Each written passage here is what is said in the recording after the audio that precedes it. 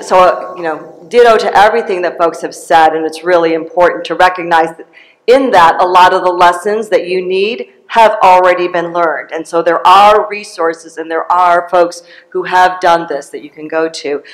But one of the things that we find is what gets stuck, where foundations and individuals within foundations get stuck, is when they have no shared definition of what they are even talking about when they say what we are doing to get to equity. So there's really, are you talking about equity or are you talking about justice? And I think that we need to really name, we do want to talk about equity, but a lot of us want to talk about justice. And what that means is that we've got to talk about how to actually build power as well as how to address equity.